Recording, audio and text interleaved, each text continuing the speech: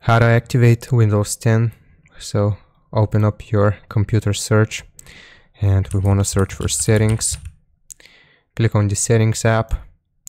It should look something like this, and here we want to search for activate, and it will give us two options: see if Windows is activated and activation settings.